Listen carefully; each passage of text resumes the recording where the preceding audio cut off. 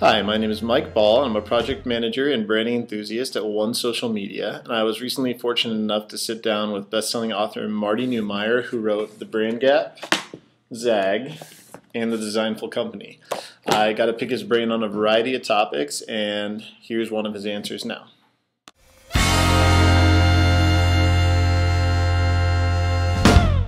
You write that a brand is made up of both the creative side or the magical side and then the strategy side, which is a little bit more the logical side.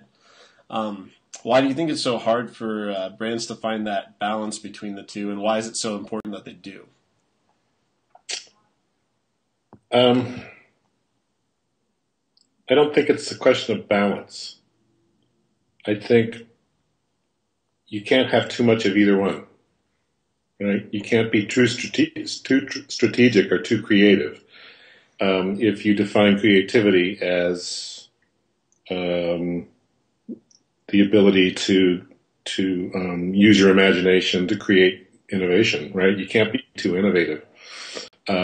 What you can do that's bad is when your creativity doesn't grow out of your strategy and vice versa.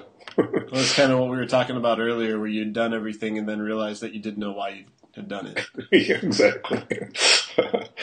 Yeah, why did we come here? It happens all the time.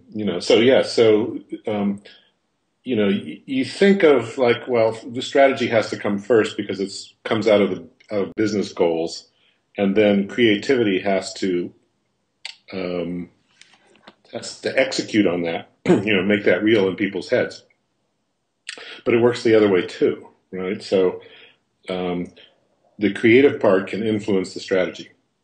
Mm-hmm. So when you're struggling with creativity and trying to be authentic with people and say something powerful and engaging and be charismatic, you'll find out maybe the strategy isn't supporting that, and so the strategy has to change.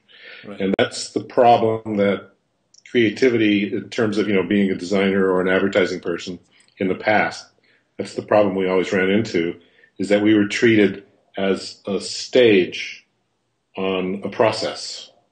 Right, so first the company comes up with the strategy, and then we have someone execute it, and so that's the creative part. And so there's no chance to go back and change the strategy.